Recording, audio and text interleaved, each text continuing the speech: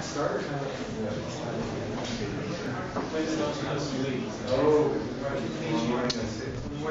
Okay, well, welcome back at the second part of our evening. You are kindly invited with questions, and we'll try to answer it. Thank you.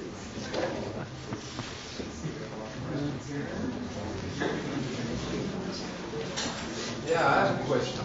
It's been really nice to hear people talk about their own works and their employees and everything that's connected with that.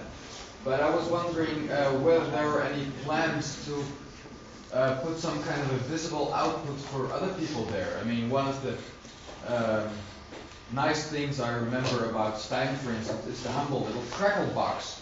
And why is that such a nice thing? Because I actually have one. It's at my place and I can use it and I can make my music with it.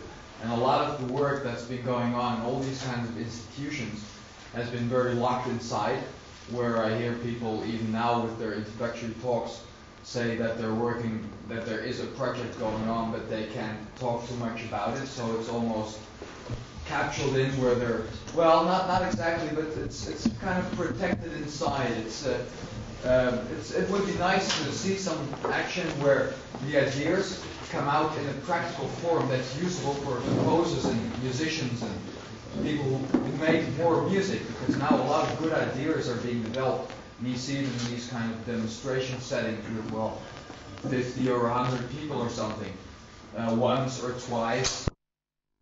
Second half of the 80s is to write software, a lot of it designed for equipment that is on the market.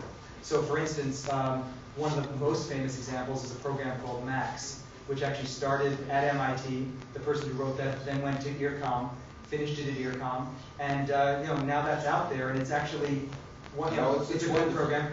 Yeah, it's possible that this guy who's very smart, he could have probably done Max on his own somewhere. So it's not something that had to be done at an institute, but in fact it was, and it's a good example of something where you had the time to think about it, have a lot of people test it, and then get it out there.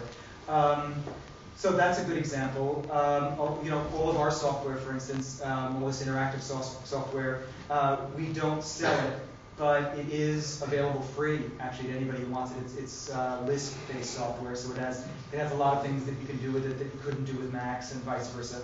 Actually, when I first came to MIT, I was sort of critical of all of this, what you call software synthesis, all of the old computer music where it was not real time. One of my colleagues at MIT is a guy named Barrière who for a lot of years wrote very complex synthesis programs where you wrote lots of software, put it in your machine, and then later you got the result. And when I went to MIT, I said, well, nobody wants to do that anymore. But he kept working on it, and actually now, there are actually machines out there, even on a Macintosh, you can run this stuff. And you can actually do much better synthesis than MIDI in real time. And so he just, now that software, which he's been working on for 15 years, is now distributed by the same people who distribute Max. So it's actually out there. So I think the big contribution of our centers for the last period are to teach people and to write interesting software. And I think now, my own feeling is that this whole field is changing again really in a major way, because everybody knows that MIDI's not good enough. Everybody knows there's not enough information backwards and forwards. The controllers aren't good. The sounds are terrible. So there's got to be a new generation of controllers and of sound producers. And I think most of us feel that probably it's not going to come from industry, or it's only going to come from industry if lots of people yell at the people in industry. And so one of the things that our institutes are doing now is we're trying to think about what the hardware should look like, I think, or at least how to write programs for hardware. So I actually think there is research that needs to be done that probably won't get out right away, but will get out when it's finished. Well, the industry is waiting for anything. They sure to are. Just next year's model. I mean, whether it's better or not, they like to incorporate anything basically if it gives them some kind of a competitive edge or whatever that's supposed to be. Yeah, but the problem is that the industry realizes now. We work closely with a variety of companies, and they're just not selling anything anymore. I mean, they had a big boost in sales until about 87, 88.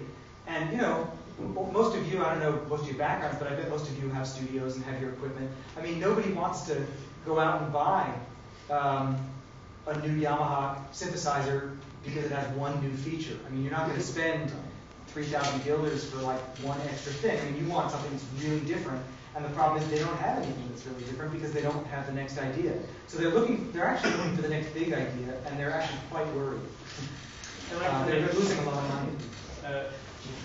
I was going to say that I think there's two separate problems, and I can swap hats. Is that I think that institutions must, as it were, open out a network. But insofar as I think what you were saying, there was an interesting subplot which I tried to read through your code, and that is basically that you're talking about people actually working on their own. In other words, you want a situation, we all want a situation in which people can actually benefit from the research and development done in our institutions very quickly and very efficiently. And in the United Kingdom, we've set up a network, which I mentioned briefly. If we establish a national studio in the next couple of years, it will be a national studio, hopefully without a central point.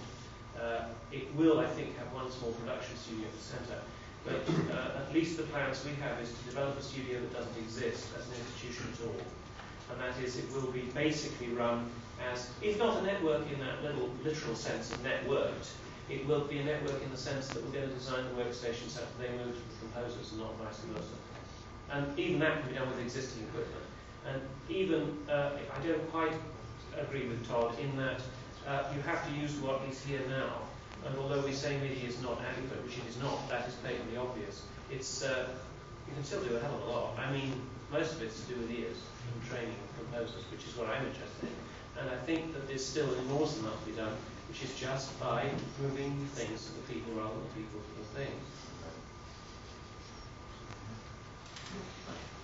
I have a related question, Mr. Barrière. Can you tell me more about the next music kit? For instance, whether wave-guided network from Mr. Speaker of the STEM project is currently being built in? No, well, the signal processing modules which have been added to Max are covering so far all the basic things that you're usually waiting software synthesizer, that is oscillators, filters, a lot of real-time sampling, the capacity to start the recording, for instance, on the fly, on a given cue, and to stop it on another cue, for instance, with score following techniques that some people, when we use Max, they be accustomed to. There's a capacity to follow from the information what somebody is doing. So that is the kind of things which have been done now. The more fancy features or more sophisticated things like, well, for instance, physical modeling, shown waveguides, and all these things, they are the next thing on the way. But beyond that aspect, which is really strictly real time and extensions to Max, something I'm not sure I mentioned is this Unix, well, I mentioned very roughly, this Unix real-time version, which allows to take any C code and recompile it to optimize it. So with that, you could optimize any code which is doing the job as it's possible in that sense. To do your own module with Max, doing the waveguides in real time, this is not something very funny. I'm encouraging anybody to start on that task, except for who's really willing to spend some time and very good in microcoding these kind of things. This is not funny at all. But certainly, speaking about waveguides, because this is typically the next thing on the web with Yamaha. As you probably know, Yamaha has bought license for the waveguides from Stanford University, so they've been already spending several years building a new synthesizer generation which is using waveguides. So that is a problem that may be solved with that kind of license. A question that I refers to the beginning of this whole meeting. Michel, you had pointed out that the three other people are going to be members of the board. But why is there an extension of the board? There's somebody behind this question. Why? No, there is except the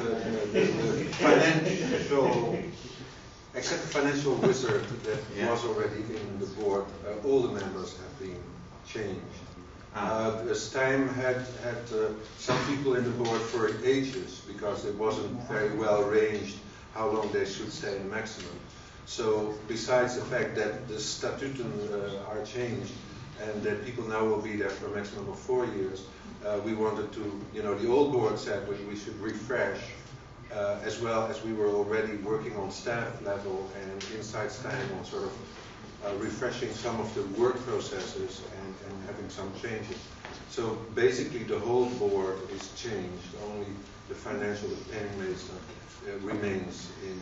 Somebody should keep the torch, and in these times it's money that keeps. But it's also internationalized. I mean, yes, wasn't it? It's the point is that the electronic community in Holland, as we all know, is pretty small, and sort of to prevent the sort of incestuous development, which we have always been very close in, in the whole situation, we are trying to break through that. And whether this will help, and whether the international world is really much bigger than just the Dutch world, we'll find out. But there's also your intention is also to work together with the other institutes. Well, we've had many contacts already in the past years, and there have been collaborations definitely with the ERCOM and some exchanges with the other institutes. In this case, it is also more sort of to bring in the house what you could call, I don't know the right word in English, but the concurrenten, and sort of bring close, like Brian? Say the competitors and the ones that we are on speaking terms with. Now. This sounds insistent. And indeed it is to stir up action inside of Steim, and there is some perverse side of it. I can see that as well. I think art really works well on this kind of fungus in our own of funny psychological potential. But no, I think it's important that if we have some pretensions, also Steim is of course in this role of institute the smallest. I mean, probably we run the whole institute from maybe 3 jobs in one of those other institutes, and it's really a big change, a difference in scale. And for us it is very interesting to have that confrontation going on. And indeed, in those centers, we find people with whom we can have discussions about what's going on. I mean, Steim has very little means, but a lot of musical power, I think, because there's a lot of performers that come to Steim, especially the last 2 years since the Sensor Lab has been, in operation and is now also available better than it was before. So there's a lot of performers that come slightly outside the electronic or computer music community.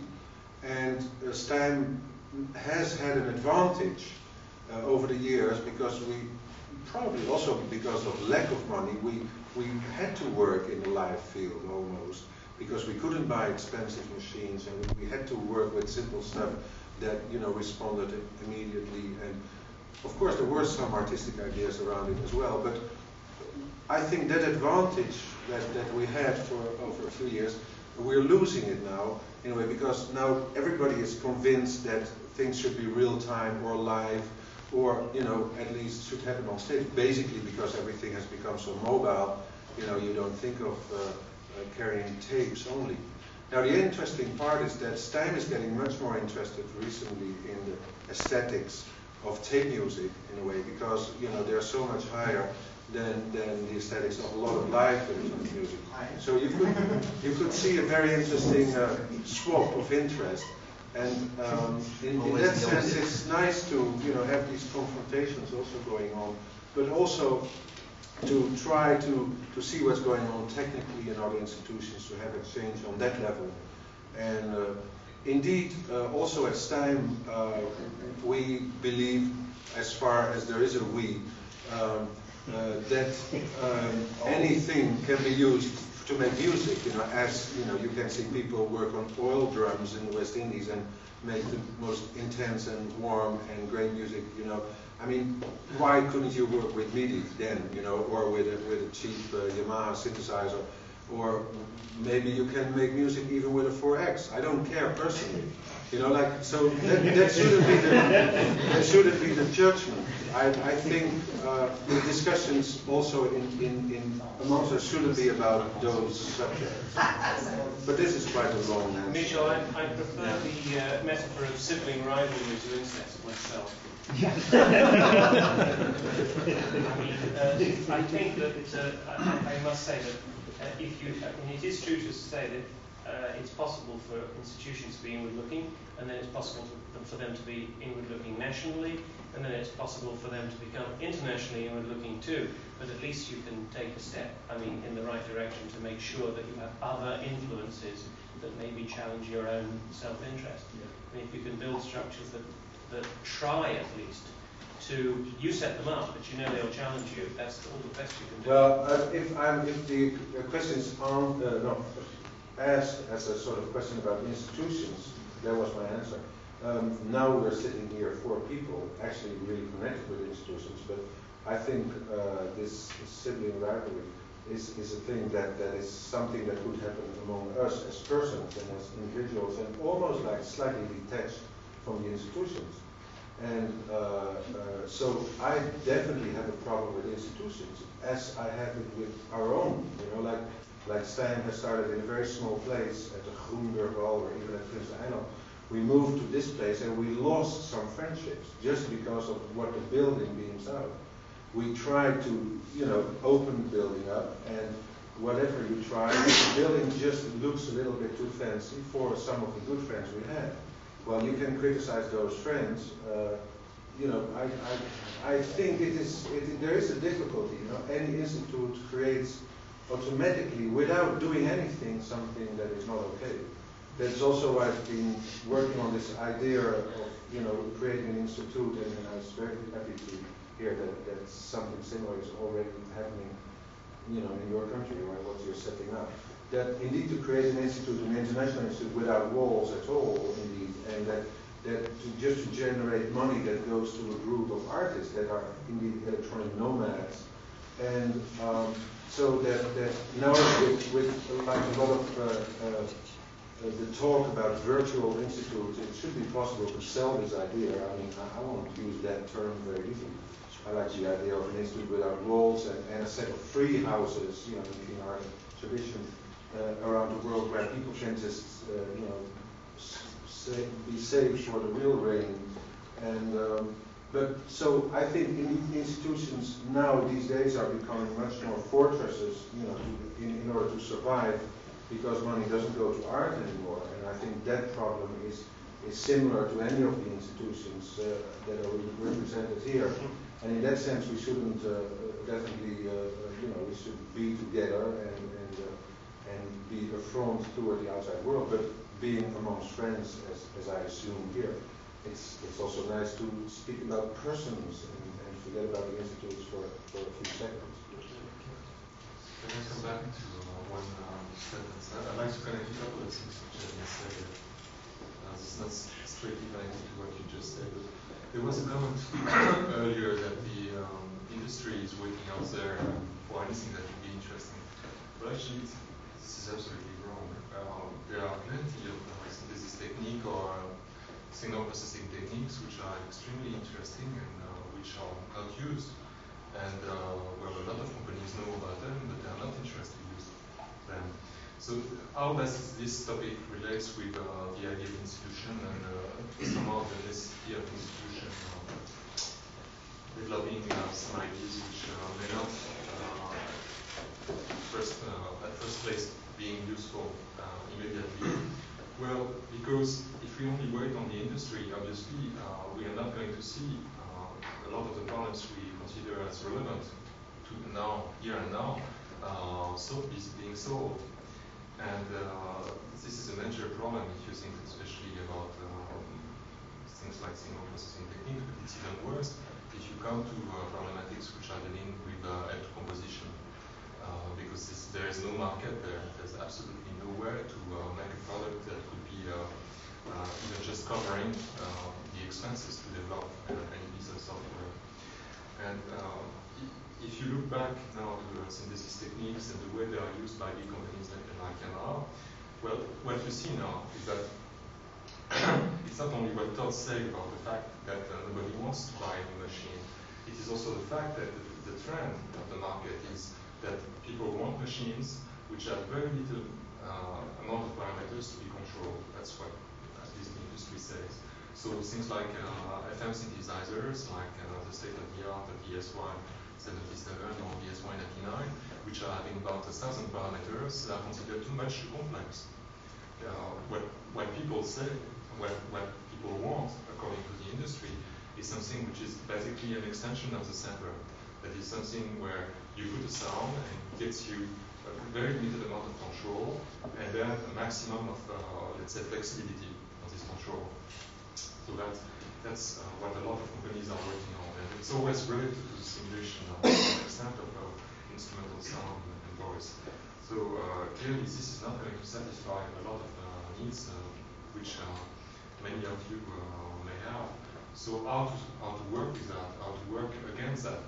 Therefore, this is something which is maybe not pleasant to see, but there still is going to be friction between what the industry considers as something which is a marketable product and what individuals consider as their own field, as their own chasse gardée. And for that, the institutions can contribute. And the way they're going to contribute is in ways which are dealing with leaving the body of knowledge which has been and which is still being slowly developed, being used under some kind of open systems. But the risk of that is, of course, that if the market trends are followed according to the way they are seen through the industry, the risk of that is that general machines, or even, let's say, general computers, may vanish. This is something which is difficult to imagine now, but, well, it's not impossible, it's not a total fantasy to imagine that generally programmable machines, as we know today, Macintosh, Atari, or PC, could vanish at some point, and not so far from now, to give place to machines which have some kind of auto-programming mode, machines that can program themselves to a certain extent, but machines which are not open anymore. So if we don't take care, this is something which could very well happen, and this is something which would certainly change the actual status of affairs, which is maybe far from being convenient, but which at some point, at this point in history, is probably the maximum of, let's say, freedom according to the means. Let's enjoy this freedom when it's still there, because we don't know this freedom we want to make. I don't want to be too pessimistic about that, but I see one of the roles of the institution in the present and in the near future in trying to maintain that balance and trying to maintain this freedom. I think that's brilliantly put, and I think I would echo it very strongly with a feeling that I have had in recent years that since Max Weber's analysis of institutions in the early part of the century, there's been a tendency to assume that institutions are de facto reaction. I think it's very important to put forward the historical French position that the foundation of certain institutions has been revolutionary in some senses, has been the nexus points where new knowledge is being created, not necessarily for a few who work within it. And I think this is exactly what you're saying.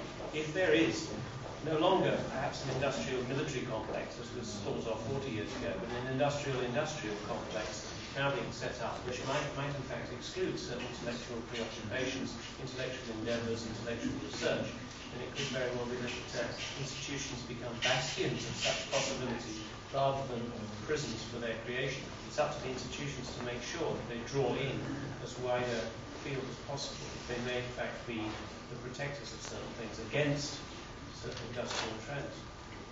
So you like terrorism? Well, not terrorism, maybe racism. No, I don't see this next one. I think you're right with I see you it see being these eroded. bastions, I see it like being close things. I mean, institutions don't have to be closed, and they could be the only places where free speech is, where free research is maintained. And I'm saying that because I see in my country, as Todd said, somebody was unfair to Todd early on. It wasn't him that was saying, I'm not going to share my ideas with you. He was quoting a friend. And that's very important. There are places in America and in Britain, I'm sure, where, well, I've gone around, for example, I've gone around saying for years, there's no acoustics research going on in Britain, isn't it a shame? I'm wrong. I had no idea that an entire university department from the University in the south of England is in fact being funded by the virtual reality people.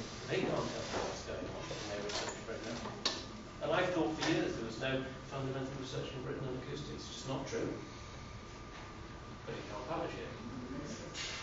I don't think that's particularly... Well, you can just see what happened with FM synthesis was developed with Steim, with an institution. It's a fairly sophisticated, but also fairly free. It was all packaged in a nice institution called the BA7, and it's a cheap institution. And at the time, it was actually Yamaha could be considered quite avant-garde because when the DX7 came out, like nobody knew how it worked. It was like really something very strange. And for us, it was pre-cooked pasta. And, no, I mean what I'm saying is that you have to really see these things in perspective when we talk about what the institution work has been and what the industry, which is considered to be the means in which the research gets to the masses, really. Industry is basically interested now in just keeping the old electronic organ metaphor. That's all they want. I don't think it's true. How do you know that? Well, they do keyboards. They basically do keyboards. That's true. Can I ask a question? I'd like to get to a detail of. Sorry, lost the name. Who are you pointing at? Jean-Baptiste. You mentioned a minimum amount of control, but maximum flexibility. I'm very interested in control of musical parameters.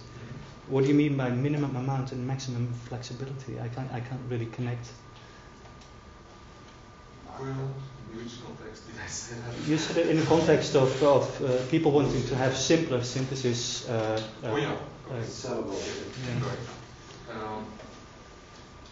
Well, this is a comment which was made to me clearly by some Yamaha officials some time ago. And what clearly appears when they're studying about how their products are used is that most of the people are actually using the battery themselves, just like they are, never touching any parameters. So they realize that that's reached now a kind of paradox where they've improved incredibly if you look at the evolution to the DX7 and the DX1 multinationals and the amount of control. But for the most part, maybe for 95% of the people and 95% of the users, there's no use for these controls because nobody is doing that. So according to the schematic of what they see as the model of what people want is something which is even more, let's say, elementary than FM can look. Well, if you look at the model of FM, well, basically you get two parameters to control, or carrier and modulator. Well, obviously this seems to be even too much compared to what they really would like to be able to make available. In theory, not only I think it's going to end this way, but they obviously get complaints that this is much too difficult to control, and much too difficult to That's anticipate. not the reason. It's too No, it's not. too difficult to anticipate. It's not related to physical sound. That's why. Yes, well, but if you look, for instance, at the waveguides which we've been exposing today, which is a good alternative in terms of the simplicity of the formula and the versatility of let's say the amount of results you can get from a single formula. But this is even much more complex than I found, and that's probably why they didn't come yet with something which is interesting.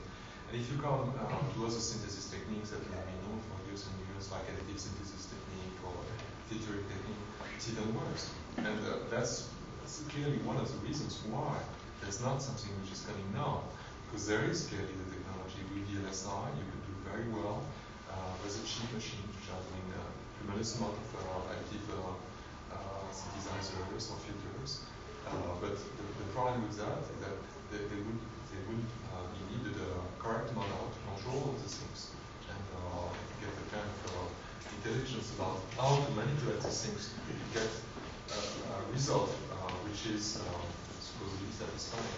So a lot of companies are actually looking for a model which is totally on the other side of what music studios or research centers have been working to in let's say 18 last years or 20 last years, which is rather a model of a black box where you put any sound and if you get something with let's say just a few parameters, but a very limited amount of parameters, which give you things like the note duration, stretching factor, how you want to call it. But how do you get the maximum flexibility out of those limited few parameters? Well, I'm ready to answer the question, but that's obviously because of which context you are supposing. I don't put myself in the situation to try to answer to these constraints. I don't think it's the proper way to answer to this question. What we've learned through the experience with non-real-time synthesis technique, that is, without the burden of being able to do all the calculations in real time, what we've learned from that experience is that we need coherent strategies, strategies which are making sense in terms of production and perception to vary during time significant parameters. And this is nothing you can do in a simple way. That's the obvious lesson, for instance, with physical modeling. Physical modeling, which is probably the most promising approach to sound synthesis today, is certainly the most difficult to handle and to control. Why? Because for instance, if you're making a model of a bow which is excitating a string, well, first of all, you need to have some knowledge about what is the pressure of the bow. Are you going to put 200 grams or 2 kilograms? There are all a series of all a network of information or knowledge, to be more precise, that you may not have and that you're going to have difficulties to develop.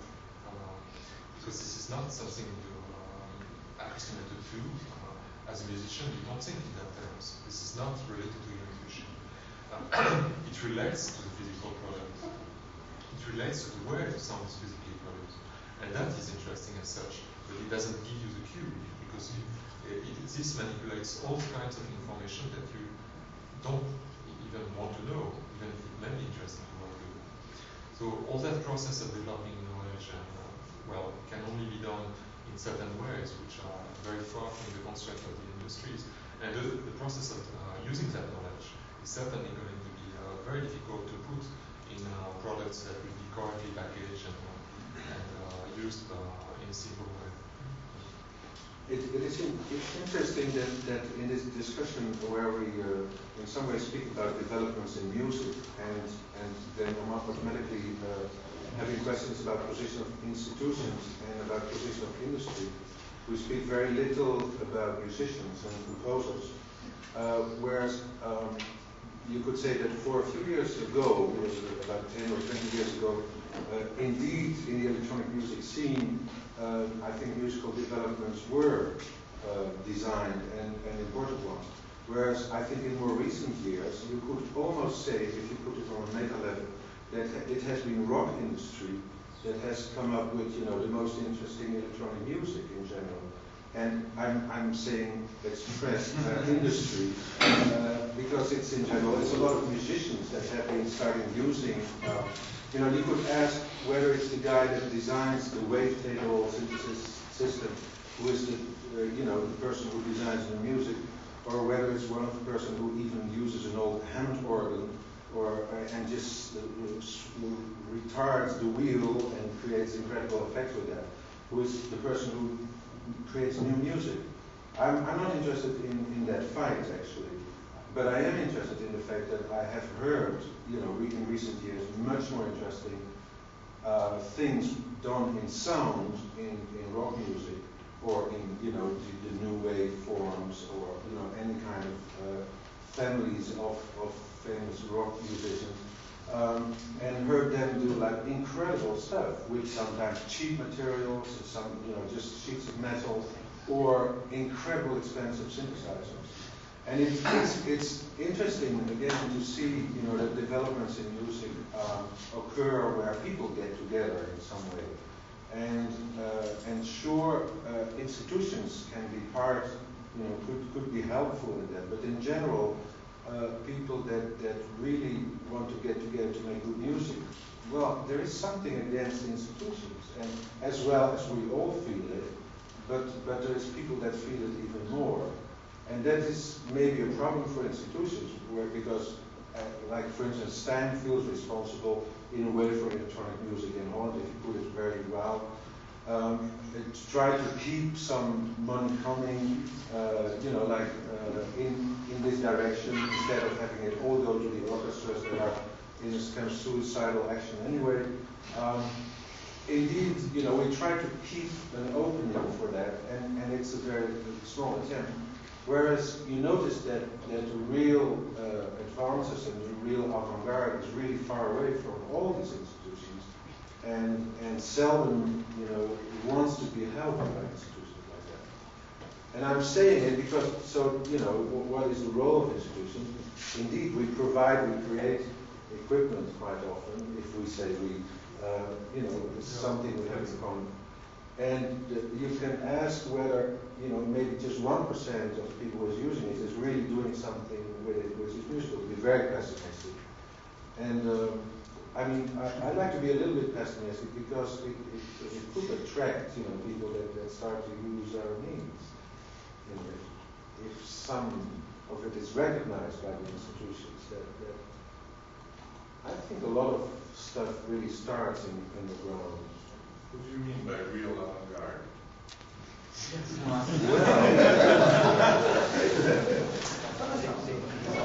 Well, that's my way of saying music that to me sort of opens new, excites me. And that's quite often stuff that I haven't heard before. So it can as well be some Vivaldi. Yeah.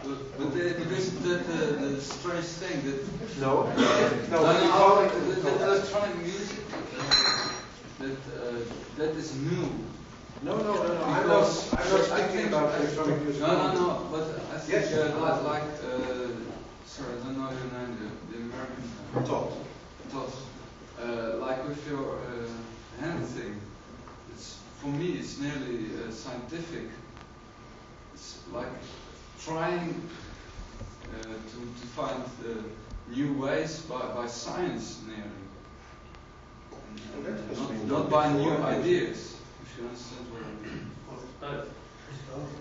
It's both, but I think there's often a clash that the music is not new, but only the science is new. If you understand what I mean. The form of the music is not. That's very old-fashioned, and I think that it's important to say that we've got to get away. And I would challenge also Michel's use of the word avant-garde in the sense that it's a case of lots of different minority interests now. It's not, and I would say that we must move from a situation of creating elites to creating minority interests. The problem, I think, is that, in echoing what I said before, is to defend the rights of minority interests to develop themselves. And that, I think, is also contracting in a way. Those minorities may be ethnic musics, they may be all sorts of experimental music. But the most important things that institutions can do, and they might be institutions without walls, is to create the bubbles within these crazy societies that we now have, within which new things can be allowed to occur. But are new things techniques or are No, anything. the form I mean new. I mean, the only way that a society will evolve. No, but it's always music that we talk about. I mean, I've started to create instruments not because of the fact that I really like building those instruments. I just hate it, to be honest. But I had sounds in my mind, whether they're new or old, I even don't care. But I had them in my mind, and I wanted to hear them for some reason. You know, I say some reason because, if I'm honest, I don't know exactly. They just excite me in some way. And so, in order to reach those sounds or to be able to manipulate them, I had to create those instruments. And I had to use science, I had to use my musical experience, I had to use patience, everything, a whole complex of activities. And but it's sometimes because you have something in your mind. And I know that there are people in the world, you know, that do make instruments as gimmicks, that use electronic flashlights as gimmicks. We've all seen Mr. Vangelis at this concert in Rotterdam, you know, where suddenly it started to rain, and then of all the 9 keyboards that were exposed there, only one was left uncovered when it rained, because that was the only one he really used. You know, it just looked nice for the show, the other one. I mean, sure, there are people who are misusing the gimmick of high-tech culture, but I don't think you should judge the whole thing by that. You know, maybe I go a little bit too far away from. No, but I'm only because you're talking so much about techniques, all of you, extremely lot about this kind of new thing, or and not about the form, the new form, which techniques, I should say, techniques ask also for a new form. But that's okay. You know, I You're right. hear a lot about that. You're right. I think we would agree with you. But the question is obviously this is a principle of the economy. It's easier to speak about technique than to speak about musical ideas. It's much more interesting to listen to the music than to speak about musical ideas. So it's shorter. It's just easier to speak about the technical. But also there is a kind of objectivity there. You don't miss it. It's easier to speak about that than to speak about his own musical experience. You always get into a kind of strange relationship, also especially because here tonight we are put in the situation of speaking as institutions, we are not persons. So if we want to relate to that, this is difficult. We have to understand that aspect of the question. But is there in these institutions, I heard that there's a theoretical group here in the institutions which try to answer such a question. Yes, well, like in the American, I heard it. Of course, but you took the question as the end. Well, in that case, he told it that this very end was conceived and realized starting on the idea of solving specific musical problem it was looking for. So the relation is absolutely clear. It's not the technique which is coming just like that. And after all the ways are possible. You can have a very clear musical idea and try to find a technical solution for it, but you can also be challenged by a specific instrument, by a specific idea, by a specific technology. Why to set up a priority? Everybody can find his own models. And if you look in the history of music, the words it's always been like that. It's always been like that. Yes, it's always been like that. Even purely instrumental music, you can see some music which is strangely inspired by the instrument and by the constraint of the instrument. And you can see the other approach, which is a mental process, the notation process, which has pushed the instrument, pushed the limits of the instrument. That's no excuse, I would say, because to come back to what Michel said some minutes ago, and what your dear compatriots Pierre Boulez said in 1985 when we had this big conference in Erkam about sound synthesis. He had his final speech, and if you read the end of his final speech, he said, he emphasized even much more critically than Michel did, the enormous gap between this technological thinking and what he calls the composition of thoughts. And I think that we cannot say it has always been like that in history of music, because firstly it is not true, and secondly there is one very, very substantial difference. That is that even those composers who were more interested in the technological side of it all, let's say of an instrument which has just been developed, of a mechanical music machine or whatever, seemed to have, let me say this in a critical way, much more musical sex, much more musical eros than nowadays people who are working in those institutions. I prefer largely the piano to Czerny. I'm not a friend of his music, but I prefer largely the piano to Czerny to an average piece which is coming out of the institute, because in Czerny you have a low level of musical conscious, but it is there. Well, this is your opinion, and yes, I can share it. That's your opinion about this music, and that's your opinion about the process. If you look into this, if you look into the history of music and the history of instrument making, what you said is not so obvious. I mean, it's not the moment where an instrument is getting worse that you necessarily have not only the masterpieces for this instrument, but a real musical thinking which is taking advantage of that instrument. So the history of music is full of contradiction in that terms, and we could use it to prove one thing and the contrary. I don't agree with this vision in the sense also that we are comparing things which, of course, to a certain extent are not comparable. The instruments we're talking about today, first of all, they are not instruments. Most of these things are not considered instruments. They are not the concept of an instrument. They are tools which are evolving. And how do you build musical thinking? And how do you develop a craft, a musical craft, and an equation between a musical thinking, a musical idea, and something which is evolving? This is the major challenge that anybody has to solve now. We don't have an instrument. We don't have something which is fixed. We have something which is open. And this is certainly the most difficult part of the problem. And if the music is not satisfying, well, that is the case, okay? And if we come back to the beginning of the violin, for instance, we have hundreds of pieces that are not satisfying. Maybe this is too early, but we have to work. That's the only thing we can say. I think that this... Wait, sir. There was a question there, and Nicola also, maybe.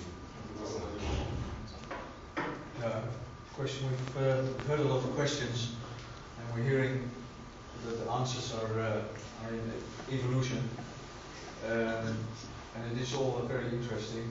I don't mean that as I mean that as an understatement. Actually, it is really interesting. But what also interests me is, in concrete terms, having heard the philosophical viewpoints of and the problems that institutions are confronted with. In concrete terms, what is Steim in Amsterdam planning to do with its open walls for the musicians who are prepared to enter those open walls? Well, in a short term.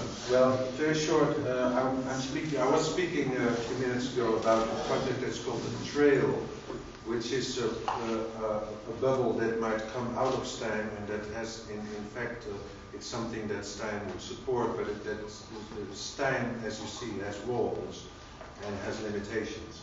And so the open wall project is something that the no wall project is something that we will start working on in coming years. So that is definitely something different, and it would be something that is also existing between the other institutions. So it's the idea of having artists travel around like many of us do now, and having means to do that. So instead of having to be part of an institution or be part of a guest or artisan resident structure of an institution, people on the road in that structure could get support.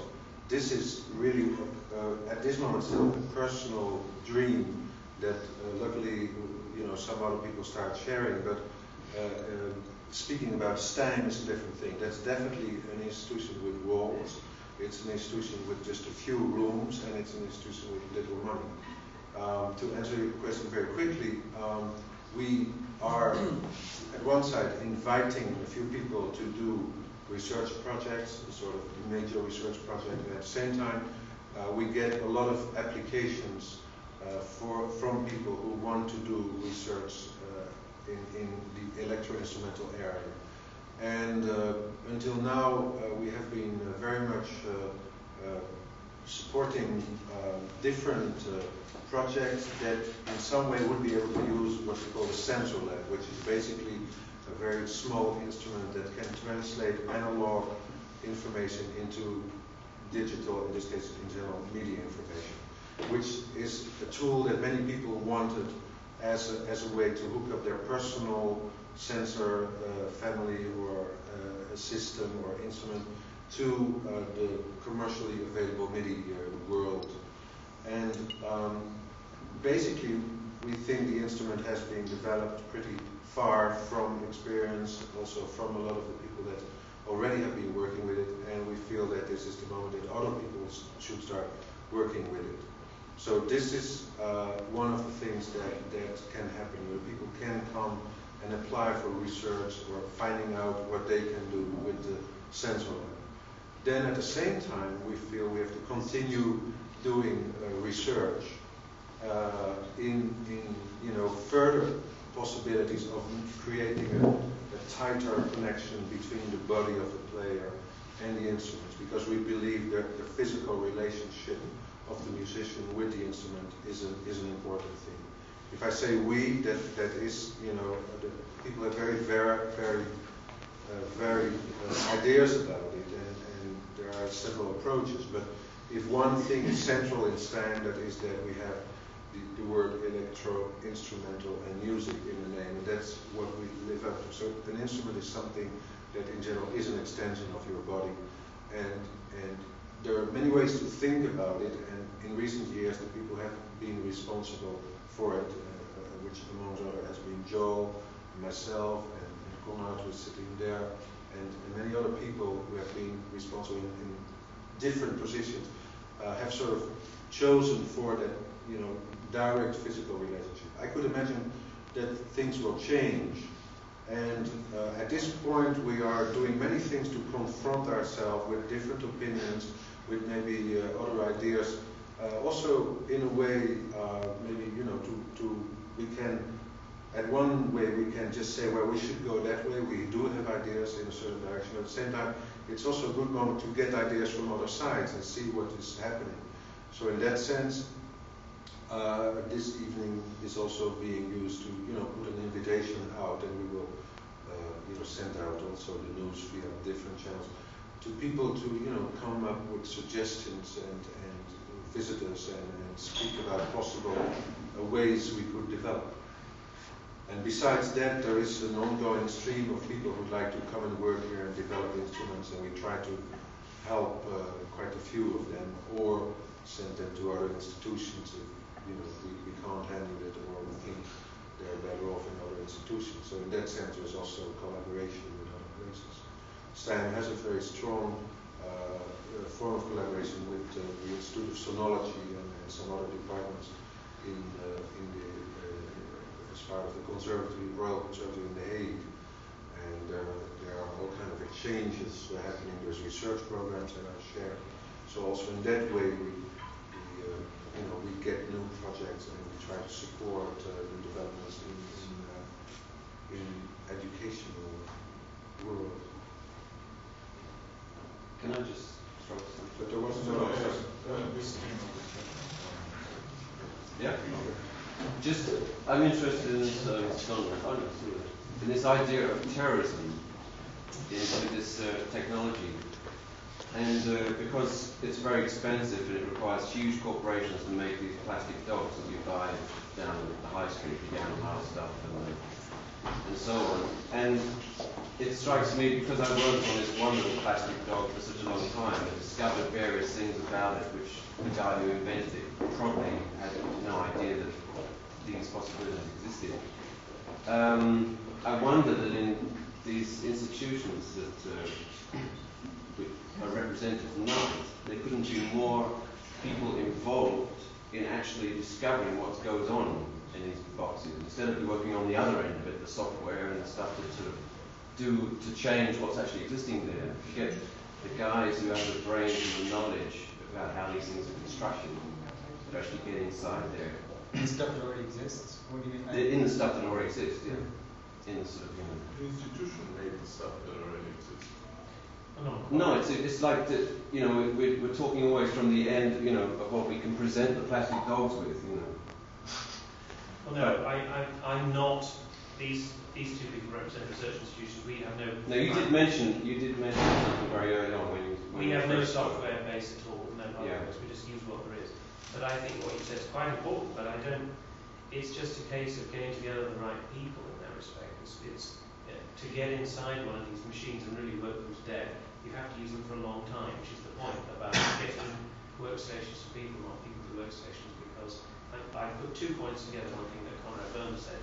Basically, what kills the system, in my opinion, is the short-term residency. They're meaningless because you have to take the path of least resistance to get anything out of the machines. This is nonsense. And what I think has gone wrong with institutions by people is they've all tried bravely to put them through stage first of all and get them back. But actually, what you need is a couple of years. And that basically means it should be in your bedroom so you can use it from midnight to 4 in the morning if you feel like it.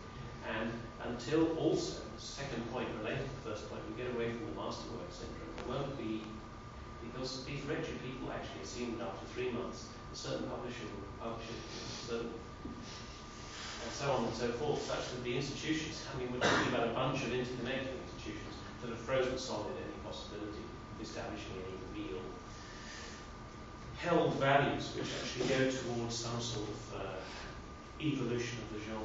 I absolutely agree. I think it's frozen solid unless these things are free. Well, my point is also goes further than that, in that one of the basic sort of criteria of music is that it has expression, and the expression in traditional music is quite clear. If somebody plays a saxophone and is jumping around in 3 octaves, that's quite hard work, and that expression comes through the music. Someone does it on the piano, it's very easy, and so that denies that expression. And with this technology, it's like we're dealing, well, often in terms of the audience. The audience that sits there in front of a computer music concert, they sit there, okay, well, they can do anything now. And there's no expression. That's half the problem with the music often being considered dead.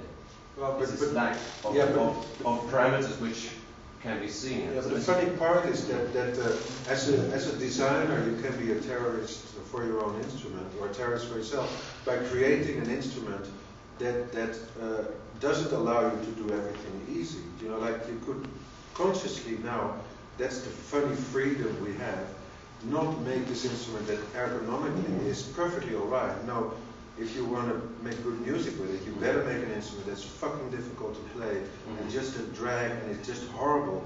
And you know, I've designed quite a few of myself that are horrible. And you know about it. I mean, I think it's really important that as a designer you should realize you have to undermine the logical thinking you do, you know, the kind of clean thinking you want to do, the kind of thing where you want to design an instrument that ergonomically is perfectly alright and you make no effort and you can do anything.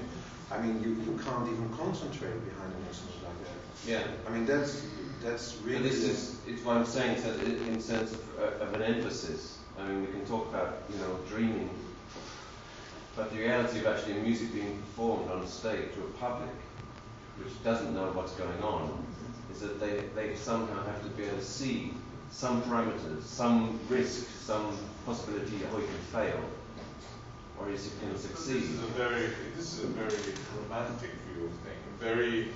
No, it's a real hard life view. I know. That's a very narrative where, you know, you see the big hero on stage that, you know, works his ass off. And maybe, instead you can see something that breaks all the rules of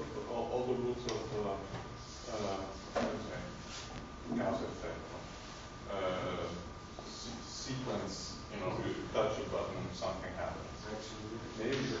Maybe. I mean, actually, Michel is a master. I mean, even if I think that the stuff he does is a little bit, or you also. I'm not talking about dramatic stage presentation. I'm talking about an inherent logic in what's going on up there that people can respond to. That doesn't have to be like J. Arthur Rank. Sorry, just in history, music. This is all when there was only the clavichord. You know, it just was playing just 2 songs. It wasn't good enough for the new public that was being generated at the time. So they had to invent something. But it took some time. It took quite a lot of time. And in the meantime, the composers had already, like, the tonal ideas pretty far ahead. So they had this moment in which there was this lack of instruments, and maybe this is a little bit what is happening now. But you can see that things develop out of extension, you know, and they usually do in music. I mean, yeah, but the difference at that point was that there were a lot of people who were working on more or less the same thing. It was a box with strings and keys on it, right? And then they had different problems with the hammering and everything. But what we see here is with this electronic and computer music, these hyper instruments or meta instruments, or how you want to call it, these larger controller-like things where you can do with simple movements, very complex processing or very complex sound changes, or that they're all so very different that nobody ever gets used to them, not the performers and also not the audience, because I'm sure that if something... So we're lucky. Well, the point is that of all these instruments, there's only 1 or maybe 2. What should be done is that these instruments should be made in small series. I'm not talking about something big corporate-like thing, like Yamaha, who sells, 5,000 DX7s or 10,000 DX7s, and still they're not making profit on it. I mean, the Yamaha musical instrument division is a loss maker for the larger Japanese thing. You know, they're not into this for the money. I don't know why, but that's the point. So I'm not thinking about putting these ideas into a mass market thing, but spread